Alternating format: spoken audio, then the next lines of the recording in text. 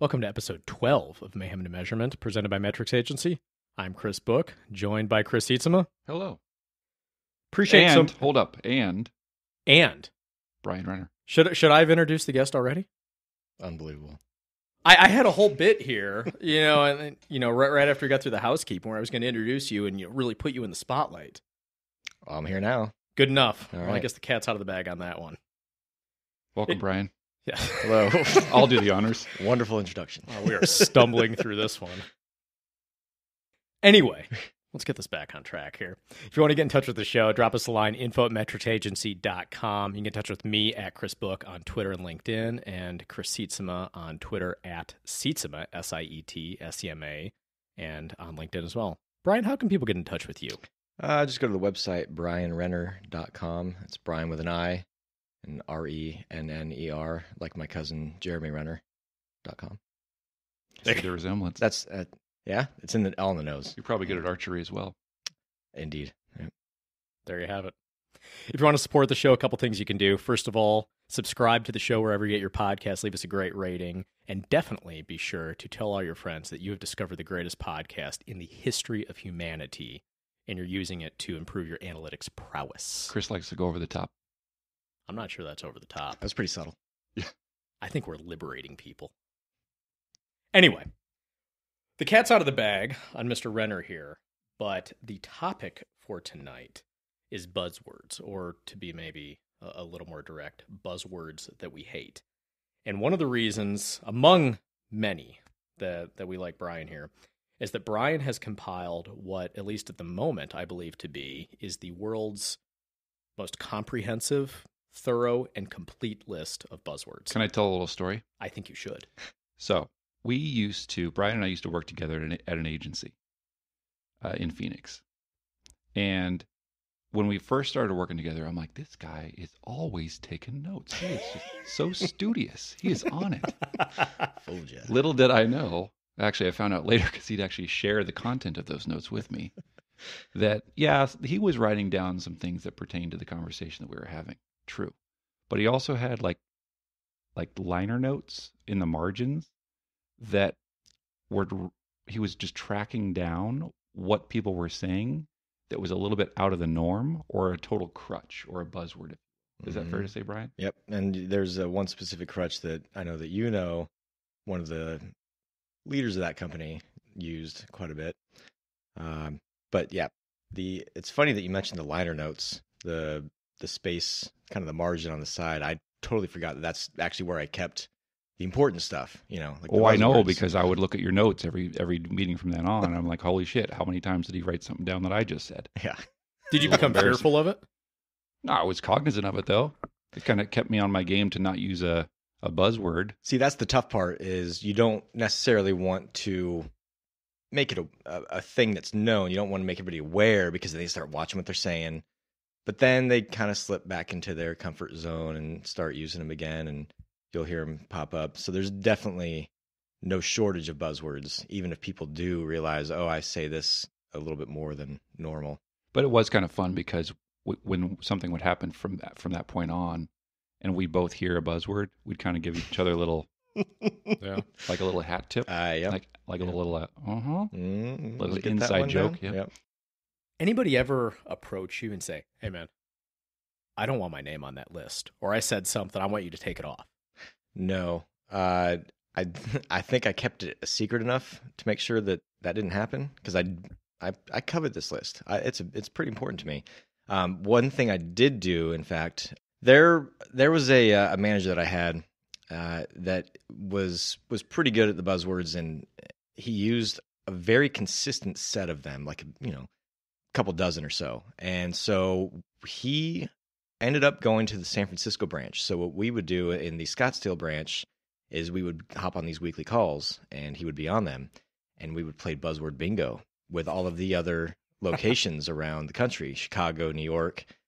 So he was the source of the bingo calls in San Francisco, and we would all be on our phone calls in various other locations.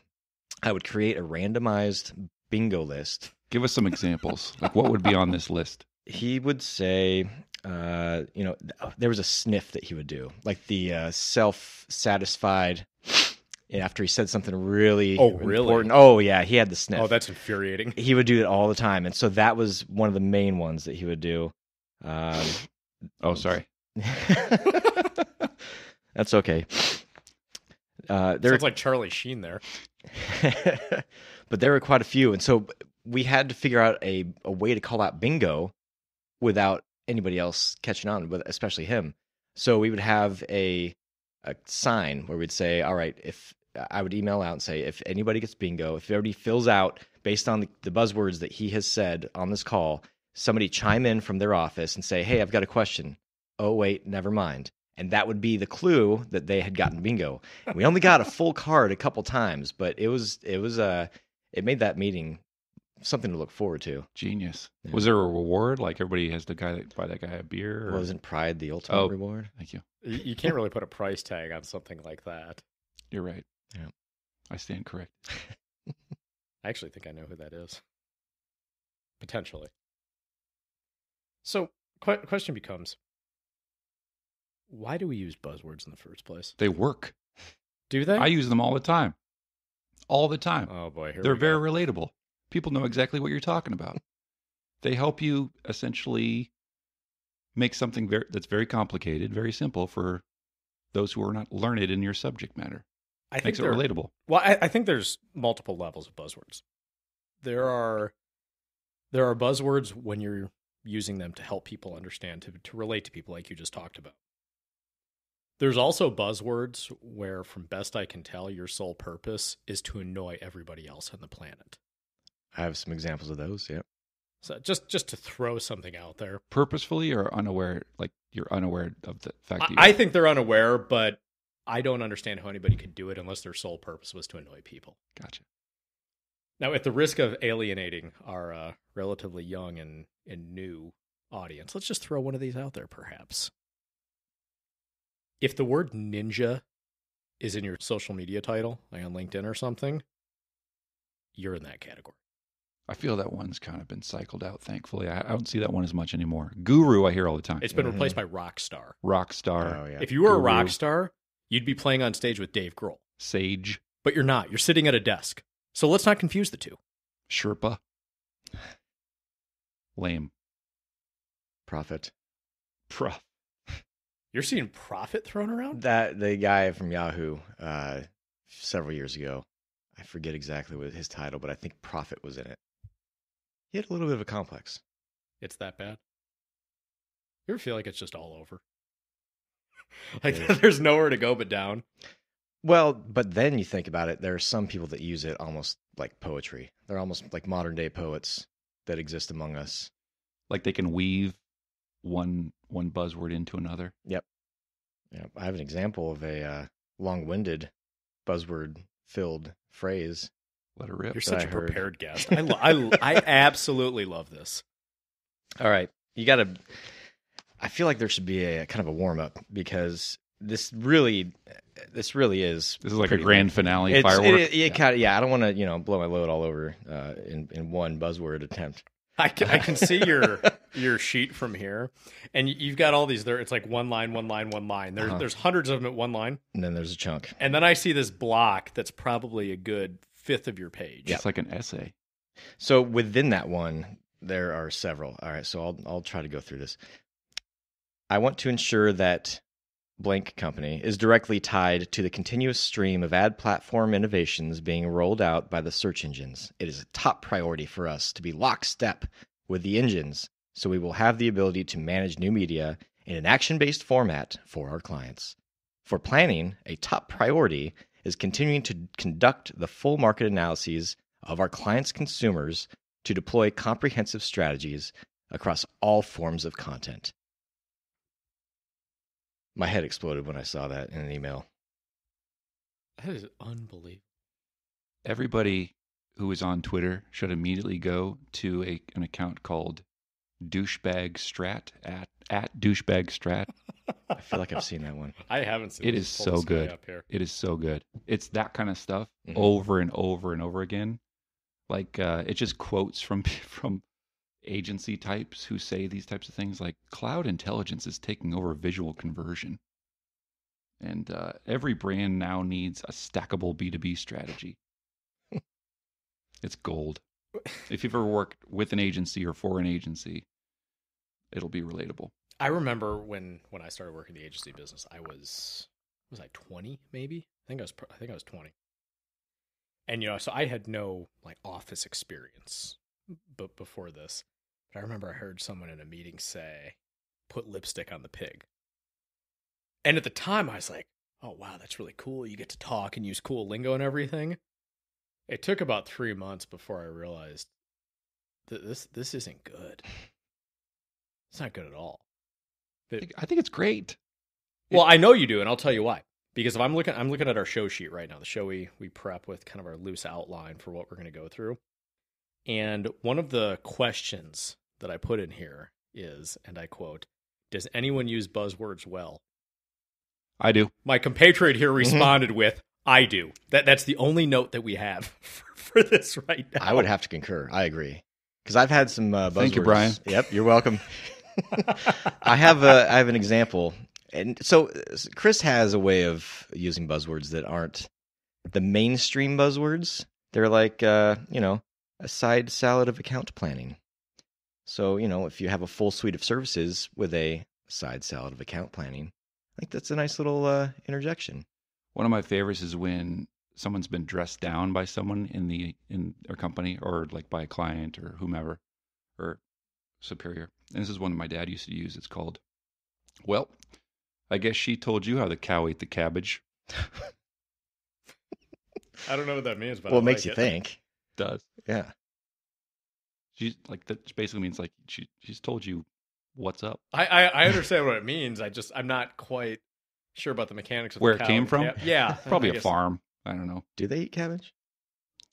I don't know. All right. Tell you about it. These are the things you think about when something like that comes up. Cabbage is good for gut health. I don't know if the cattle community cares about that. I don't know. I haven't seen any cows walking around wearing kale T-shirts, but I suppose anything's possible. Although I kind of feel like farm and maybe the Midwest gave us the buzzwords to begin with.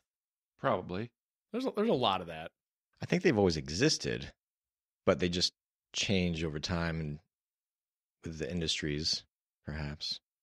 I can't imagine the ancient Greeks or the Romans, walking around with their beards and their shirts off, with 18 abs, lifting 1,000 pounds, using buzzwords. Well, I think, again, I think one of the reasons they find their way into our vocabulary is because they're effective. People can immediately understand, not necessarily what the cow ate the cabbage, but can immediately understand what it is you're talking about to make, again, something that you might not understand initially make a lot of sense. So vis-a-vis.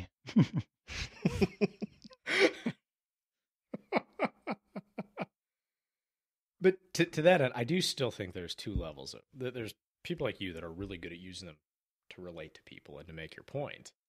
I don't believe you. What's that? You say that, but I don't think you believe that. No, I think you're wrong about certain things. I think you're wrong about waffle fries, for instance. But I do think you use buzzwords quite well.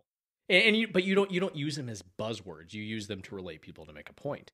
That's totally different than these guys that we see up here on stage, that have the evangelist roles with a tech company that are basically shiny salesmen with them. Or they use them as crutch words.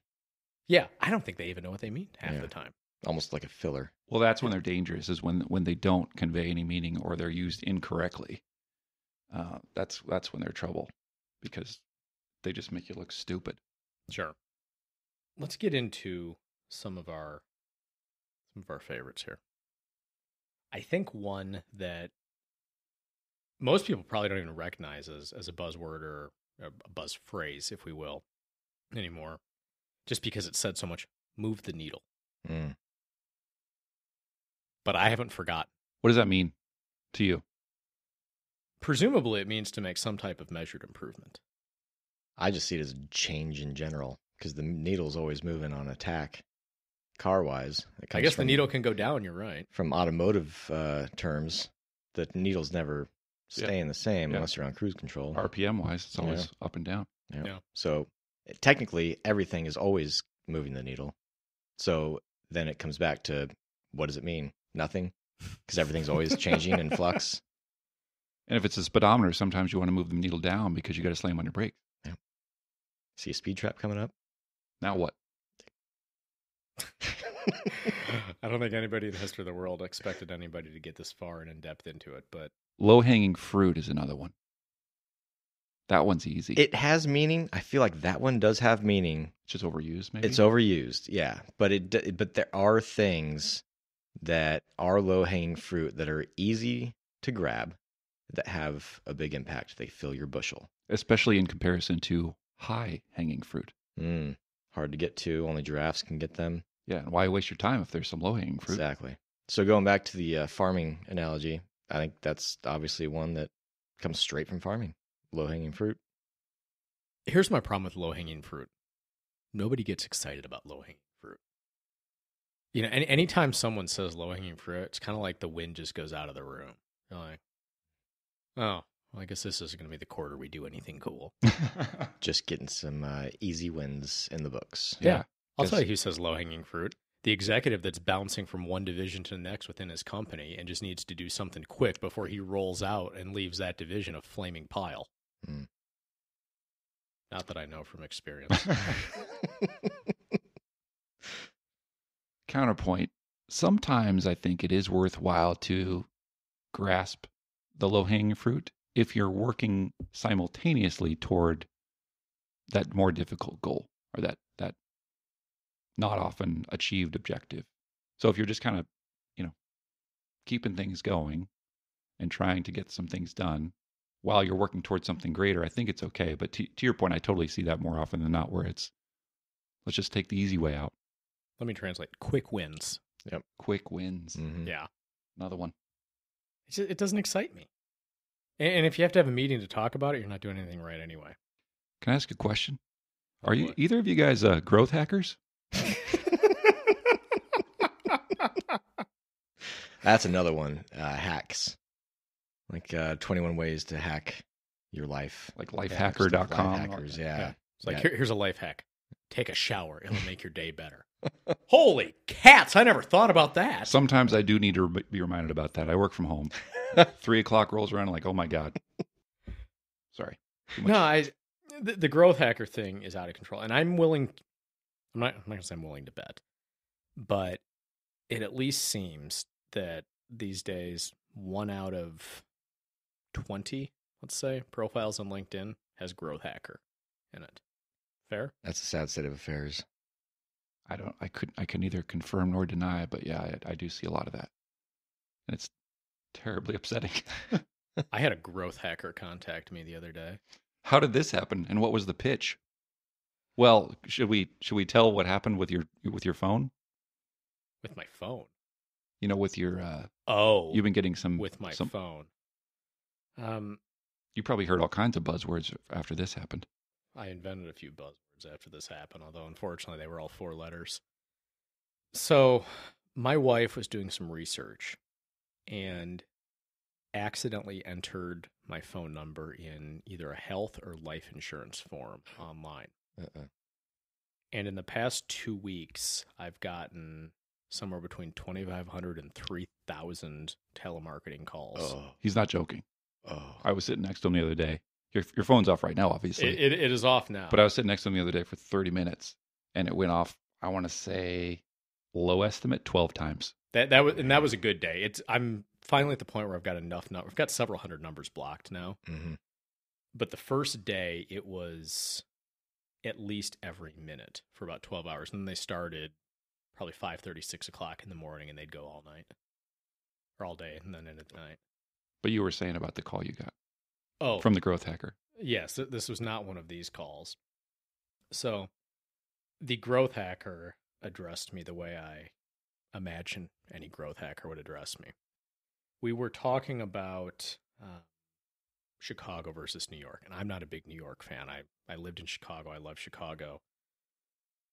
Had 2 Stanley Cups in Chicago and a World Series. I had a good run there. And he had just gotten back from New York and was talking about all of New York's fine pleasures, energies, and all this stuff. I said, yeah, New York's nice. I always have a soft spot for Chicago, though. And he said something to me that I will never forget.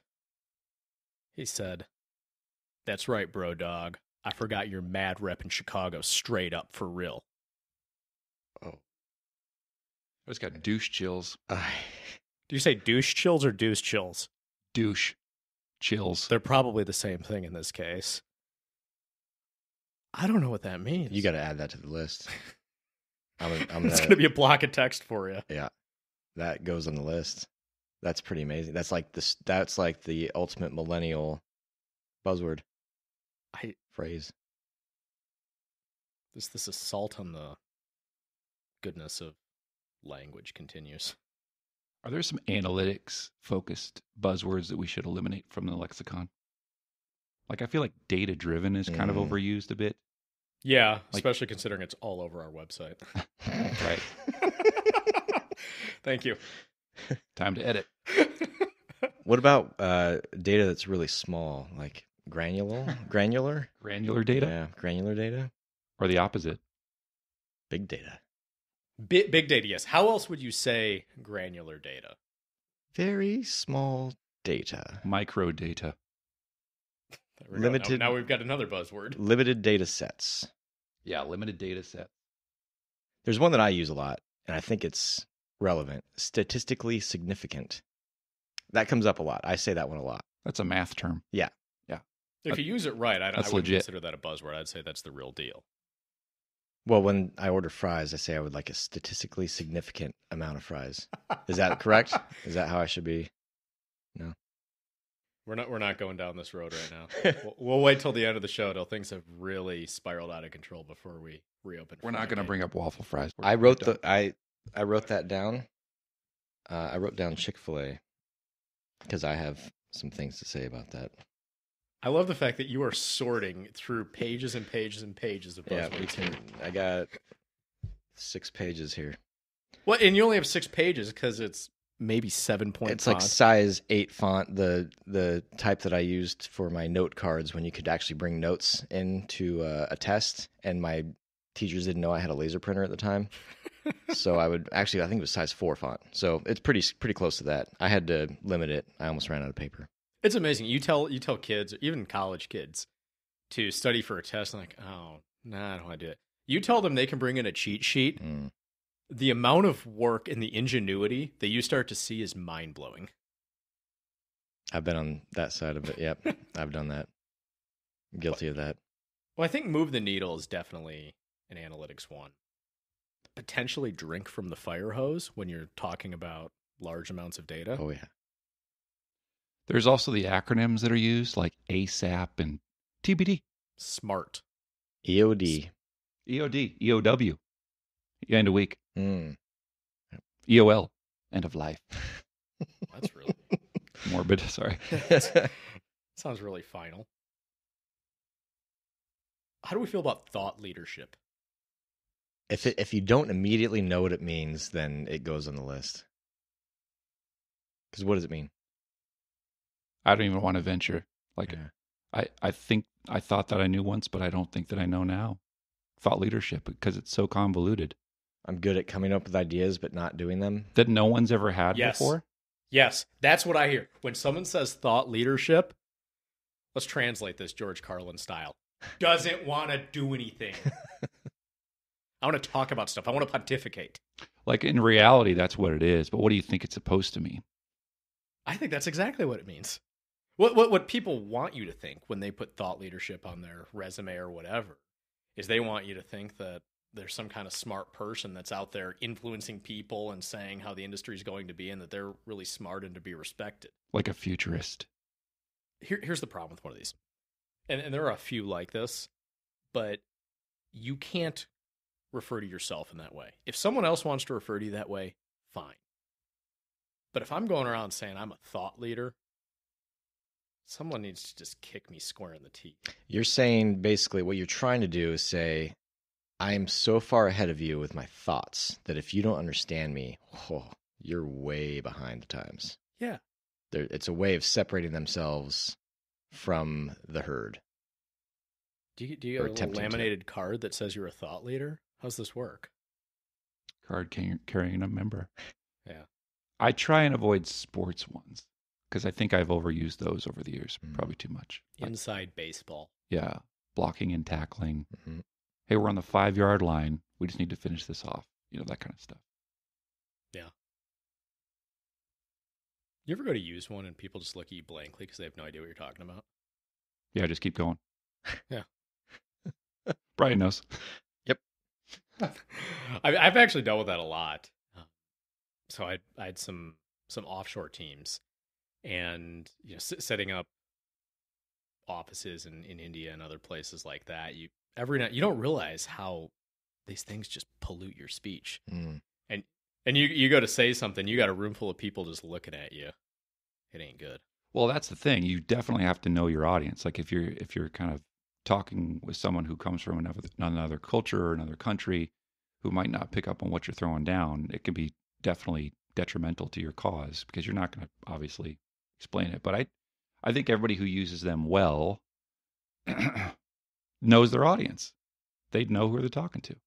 So if you're doing a marketing plan for, say, the mafia, you don't want to use the phrase "where the bodies are buried." Skeletons in the closet. Mm. If you take nothing else away from this show, take Cement shoes. There you go. In case you decide to leave the analytics profession, or better yet, take your analytics prowess and go and become an analyst for the mafia, there's some good. I would leave that one out. Yeah. Two more that really bother me. And one shouldn't bother me, but I think it's on the list because it was overused. Passion in all its variants. Passionate.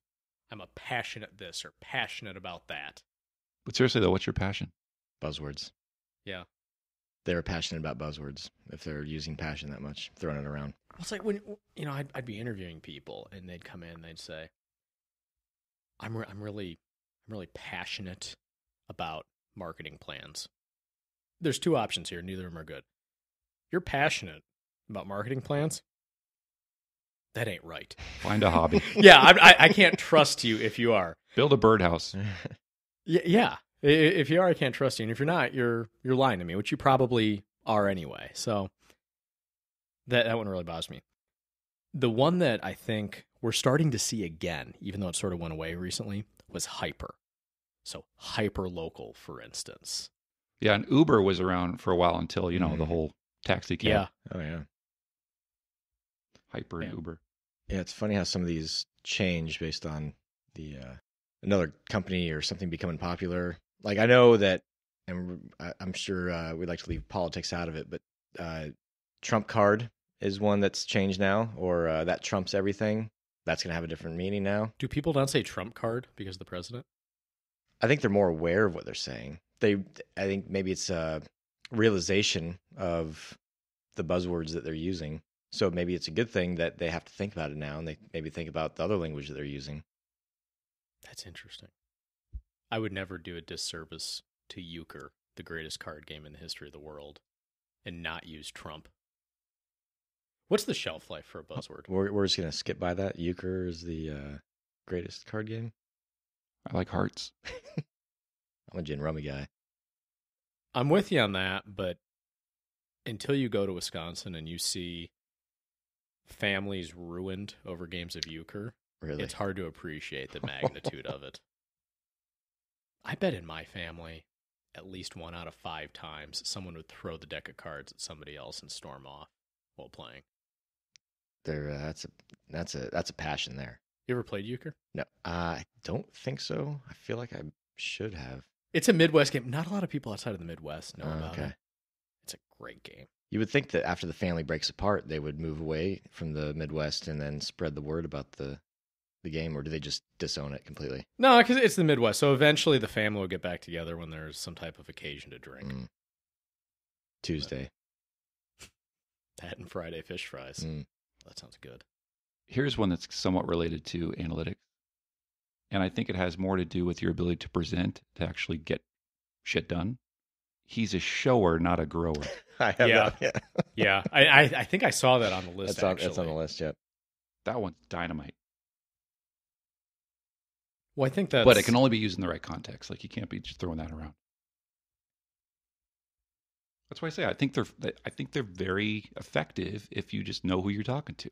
If you know that utilizing one is going to put a smile on your audience's face, I say go for it. Mm-hmm. They're fun. But it is about knowing your audience, just like everything. And then tying this back to analytics, we actually talk about knowing your audience and what's important to them in terms of what you're going to present. A couple of these on douchebag strategists just caught my eye. We live in a post-gig economy powered by a digitally accelerated world. Anyone know what that means? No, Mm-mm. not even going to try. But I probably heard it in a presentation. Sounds about right. I'm not a strategist. I'm a chief intuition officer. This is another key point. Replacing the word between chief and officer with... I saw a chief rock star the other day. Okay, yeah, no, that's unacceptable. Any situation where you just hear somebody who just obviously made up their title is just kind of arrogant, and narcissistic, and rude. Yeah. And just a violation to humanity. Do you then take that as a sign not to engage with that company? Absolutely. If they have titles like that, because you then know what you're getting yourself into? It depends upon what you mean by engage. Do I want to work with them? No. Right. If there's an opportunity to do business, I just kind of know what I'm getting into. That's probably a cue for sure. And my first conversation is going to have, going to involve a huge smile on my face, because I know exactly what's going on. That's when you crack out the buzzword sheet and really go to town with them. Yeah. Yeah. Because they're They'd going to appreciate it. That's your audience. That's your audience. Yeah. Yeah. That's your buzzword audience. I'm not a strategist. I'm a post-connected content creation influencer. I feel like it has levels of meaning that all add up to 0, but it sounds good. All add up to 0. When I hear these things and I read these things, sometimes I feel like I'm reading middle-aged poetry, and I just am not capable of understanding what every enlightened person seems to get out of it. The fact that you've created this list, I think, is extremely important because it's a step in the right direction of what we need to do. Because what we really need to do here is identify those little crutches that don't make any sense, that make you look bad, that don't, consider your audience at all. And we need to somehow basically bring those to light and say, don't ever talk like this again. Like, remember a few years ago when everybody used the word gamify for everything? And you don't hear that anymore. And you know why? Because somebody said it probably too many times and just gives everybody the same reaction that you both just had. Well, and it's gross. The industry that was, quote, gamifying things was propped up by VC money, and they went the way of the dodo. Went the way of the dodo? That was very meta. One thing that I think is important, and I think you're kind of going down that path, is we don't want these to become so used and overused and misused to where they become the new literally, where people have misused that term so much where the dictionary actually has had to redefine literally as the opposite of what it originally meant. Are you serious? Yeah, that's true. And I'm guilty of that. I do that. I've done that. I apologize. Are you literally guilty of that? Literally. In what court? I literally don't even know I'm saying it. What did I hear the other day? I use essentially a lot too, which is bad. I got to stop doing that. It's little crutches. I heard this one the other day. I'm not going to say who said this because you know this person. I'm literally not even joking.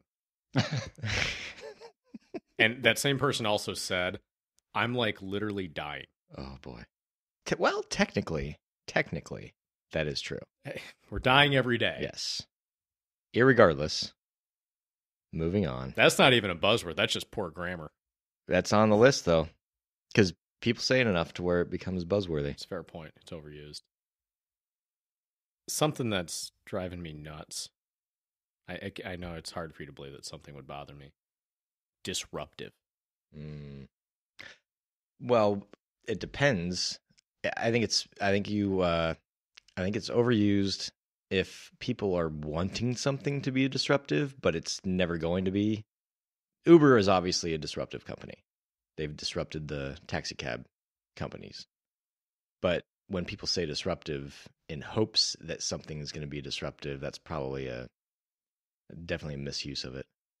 Yeah, and I think it's dangerous too to go down that rabbit hole where there's another one, where you're trying to create some disruptive strategy. Like, we need to disrupt the barbershop business. It's like, what is that?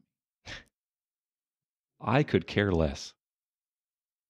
How do you feel about that one? Oh boy, yeah. So you could care less. It's So possible I could care less. You don't care as little as possible. You have a little bit of wiggle room at the bottom of your caring. I care to enough. Care less? I don't care so much. I care enough that I could care less. All right, as long as you clarify that. I couldn't care less is the bottom rung of caring. But I could care less. You could be the top. I was listening to a radio show the other day, and someone used that phrase, I could care less. Mm. And I shouldn't say the other day, it was probably 3 years ago, and they're still on the air. I have not brought myself to listen to them again because I cannot stand that. You showed It them. drives me nuts. Yeah. They're Got a not personal going to get my question for listenership. Okay. I'm not going to hear you any like of the ads dessert? they're running. Who doesn't? So let's say you're at a Speaking nice of which, should we run restaurant, our, you've got should we a take a nice little break? dessert menu, or sometimes Yeah, they've got why the not? dessert tray Seems with like a good stuff idea. that's 3 days old. And It's very intimidating, that dessert tray. Go ahead. it's a lot to choose from. What dessert do you choose? Okay. So what I typically go with is, There's a wrong answer to this. yeah, I typically just get it like after dinner. Let's say we've had a couple of drinks or whatever. I've got to get a cup of coffee, and nothing complements that better than a piece of cheesecake. Ding, ding, ding. That is the right answer. Have you ever had Greek cheesecake? I have not. So it's made with Greek cream cheese, which isn't like your typical cream cheese. It's a little bit different. You know why? I assume you're going to tell me. Well, it's a little bit like, you've heard of Greek yogurt. This is Greek cream cheese. Sure. It's high in protein and low in fat. So it's essentially taking cheesecake and turning it into a superfood. Okay. I think the word superfood is thrown around a bit, like kale and whatever else. Well, that's my Quinoa. point. Yeah, but essentially that's exactly right. Okay, so let's say that you've got a fight of the superfoods. You've got kale in this corner. You got spinach in that corner. You got Greek cream cheesecake in this corner. Who's going to win that? Boy, Battle Royale. It's not going to be a battle royale. It's going to be a bloodbath. There's going to be one winner walking out of that ring, and it is Greek cream cheesecake. I'm not going to argue with you on that. Absolutely. So Greek cream cheese is a new sponsor of Mayhem to Measurement. And you can find Greek cream cheese at your local grocery or at Walmart or at Target if you've got one of those in your neighborhood. One of the reasons they're a sponsor is because it's just not lip service, Greek cream cheese. It's a great food, but they use data to make decisions about their business. Absolutely. They've done a lot of work to determine who their customers are, analyzing their customers, segmenting their customers to help them promote their product better and smarter to people who not only love cream cheese, but who will grow to love Greek cream cheese. You want a couple data points? Go ahead. 4 times more protein, half the fat. How's that for analysis and insight? Sounds healthy. Darn right. It's delicious as well. Get yours today, franklinfoods.com, greekcreamcheese.com. But And we're back. So, during the break, one thing I was thinking about here, I heard disruptive in church 2 weeks ago. Like, part of the sermon was talking about needing to be disruptive.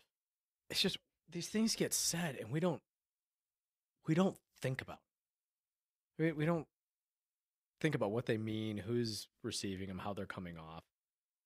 It's almost like we say them because our brains can't process quickly enough. And it's just filler, and somehow this buzzword just magically pops out. It's like the Yeah. Toastmasters, yeah. We gotta do something about this. Well, I think one of the things that we can do collectively is practice. Like Toastmasters is a great example. Like, Brian, you did that for sure. I know you did. And Chris, have you ever done that? I have not. You're an excellent speaker. You don't need it. I would like to go. It's worthwhile because what it allows you to do is focus on what you're saying, because you have people who are specifically listening for little ticks and little crutches, and they will call it out. And sometimes if depending upon what Toastmasters club you belong to, they actually ring a bell every time you say Oh, it's like training or- a dog. and Yep. so that exactly, yeah. So it's extremely valuable, but I think from a data presentation standpoint, it's one of those things where you can't get better unless you practice, and you can't get better unless you work with another teammate or a partner or whomever to really help you along and get rid of those crutches so that you can improve your presentation quality and also the content of what you're presenting. You can't fix a problem that you don't know exists. So becoming aware of that, of those little ticks, is the biggest thing. And even after being out of Toastmasters for several years now, I'm still aware of what I say. That's the most important thing you can gain from it, is just getting that awareness, that constant self-awareness of what you're saying and how you're saying it. Yeah, and it's really important to start to work on that now before too many trains leave the station. It is an interesting point, though. I think, actually looking at this show, our most popular episode, I think ever, was presenting data. Maybe not, but even to this point, It's up there, top 3. yeah, it's still, and that was maybe 5-6 weeks ago, and that still gets plenty of listens every week. And if you did like it, you should certainly be telling all your friends about how great it is. But really, no comment, no insult for that. I thought it was beautiful. One thing I did want to say related to that, I said just read this article that was super interesting about how to present data better, and the quick piece of advice that the author gave was be brief, be bright, and be gone. And so, Yeah, use cursory language, show them that you know your stuff, convey value and meaning, and then get out. There's no need to drone on and on, right? Especially when you're talking to senior leadership or stakeholders or whomever is making big decisions within an organization. Be brief, be bright, and be gone, and try to avoid buzzwords. yeah, that timing thing is really important too. Brevity is, I think, the best way to make a point. If you can make a point quickly, then you can make it well. But the longer it is, the more slides you have, the more you're droning on is droning on a buzzword, but the more you're droning on in your presentation, the more you're going to lose an audience. But back to the Toastmaster thing, I think something that a lot of analysts presenting data should do is record themselves. They should understand how they sound. Even with this show, just hearing our voices every week, it's made me very cognizant of ums and all kinds of stuff like that. But understanding how you're coming off to your audience is got to be key. Yeah, you got to practice that. Closed mouths don't get fed, guys. You guys should see the smirk on his face right now. He's so proud of himself. Literally patting myself in the back. Like you're not even joking. Going beyond recording too, if you ever have to do a speech, anytime I've had to do a speech in front of anybody, I'll record myself with video as well, because you don't even know what other little mannerisms you have, how you move around the room or don't move around the room. So, it adds that other dimension of delivery beyond just the speech part. And it's nice to see how people respond to you as well. You can judge by body language and things like that in terms of, are people paying attention? Are people on their phones? Are they on their laptops? Just understanding the different things you can do to keep command of the room certainly play very, very well. The onus is on you. That's probably a good one to end on. All right. So you can find Brian, brianrenner.com. Can they find you on Twitter, LinkedIn? Probably. Yeah. I don't frequent Twitter Good too for much. you. Yeah. LinkedIn. Yeah. I'm in this industry, so I hope if you search for my name, Brian Renner, you will find me somehow. If people have things that they want to submit, are they able to submit these to your site? Feel free. Yeah. But do it in a way that is funny. Give an example, real world life example. Give me a little backstory. Because I have, in this buzzword list, it's not just a list of buzzwords. It's what company was I working at the time? Who said it? Are there any notes? I do have notes next to some of these buzzwords because there is context with some of these. Some of these are not just annoying buzzwords. They're almost poetic. And I want to make sure that the people get the credit for that. Yeah, just don't lob it up there. You really got to hit the sweet spot. It's almost going to become Urban Dictionary for buzzwords. All right. Well, I think that's about all we got for this one. Check out Brian, brianrenner.com. If you want to get in touch with the show, info@metrixagency.com. You can find Chris and myself on Twitter. Yeah, thank you, Brian, for joining us. Thank you for having me. Enjoyed wrestling the skater with you. Oh, boy. And on that note, we're wishing you all a great week. We will be back next week. We're going to cover some SEO metrics, get back to some real analytics-oriented content for you. So until then, go get them. Fight the good fight, Christian soldier. Is that one? Christian That's soldier? one. Yeah. All right, play the music.